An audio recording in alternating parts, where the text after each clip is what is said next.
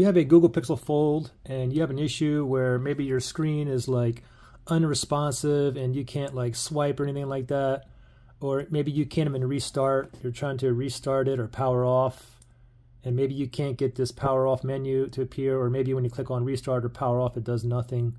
I'm going to show you a simple fix. All you got to do is force a restart, okay?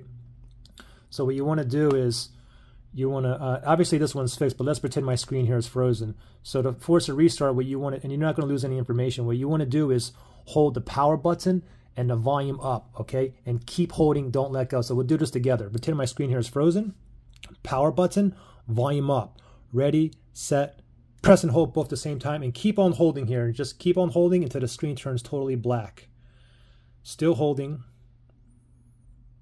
Wait, the screen turned dim. Now it's totally black. Once it's totally black, let go and wait maybe like 20 to 30 seconds until it boots back up, and it's a forced restart. So let's wait, and we should see a Google logo appear. So again, about 20-30 seconds. I think usually about 25 seconds for my phone here. So let's just be patient here and wait for that Google logo to appear. There it is, and now it's booting back up. And voila. And hopefully your screen is responsive and working, okay? If it gets frozen, unresponsive again, just do the same thing again. Force restart it again, okay? Any other questions or anything, just comment below, right? Good luck, guys.